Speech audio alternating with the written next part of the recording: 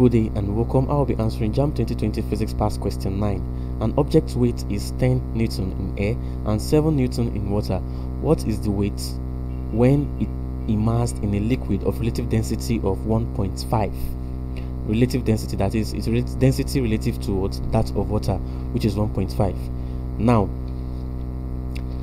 the relative density of this liquid, relative density of liquid which is immersed, is equal to the weight of the object in the liquid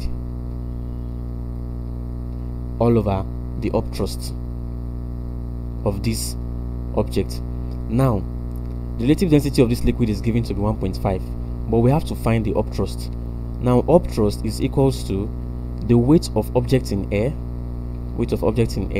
minus the weight of object in water, and that is equals to 10 minus 7, which is equals to 3 Newton.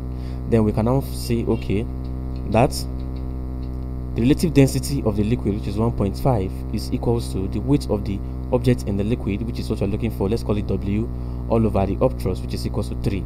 That means W is equals to 3 times 1.5, which is equals to 4.5 Newton. So the weight of the object in the fluid is 1.5 Newton and 4.5 Newton, and that is option A. Thank you, and ensure to subscribe to the channel for more videos and past questions.